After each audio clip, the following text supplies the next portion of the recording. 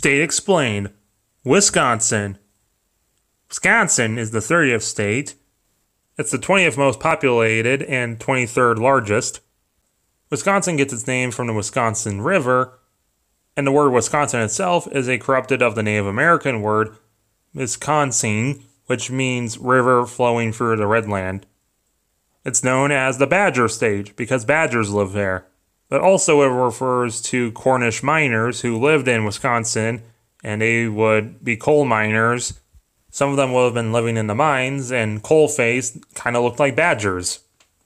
Seems kind of offensive, but what do I know? Capital is Madison, but the largest city is Milwaukee. Other notable cities include Appleton, Green Bay, and Oshkosh. Wisconsin used to own the Upper Peninsula, which is now part of Michigan. It and Rhode Island are the only two states that call drinking fountains bubbles. Wisconsin is in the top 10 in the world producing ginseng, whatever that is. It's home to a large population of Hmong people.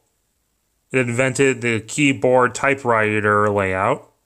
You call someone from Wisconsin a Wisconsinite, or a cheesehead, or even sometimes a scony. There's a convenience store in Wisconsin called Piggly Wiggly.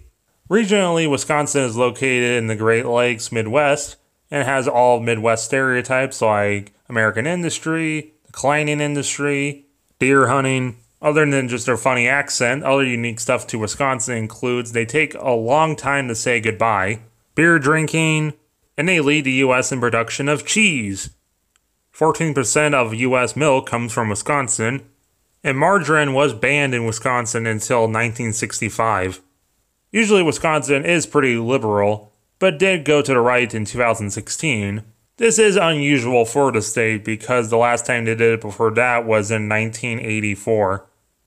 There has been no presidents from Wisconsin, but famous people from Wisconsin include Robert Lafayette, Orson Welles, Chris Farley, Mark Ruffalo, Gene Wilder, Willem Dafoe, Liberace, and Colin Kaepernick.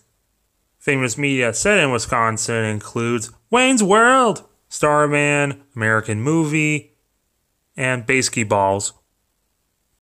But what do you guys think? You like Wisconsin? Plan on visiting? Did I leave anything interesting out? Let me know in the comments below.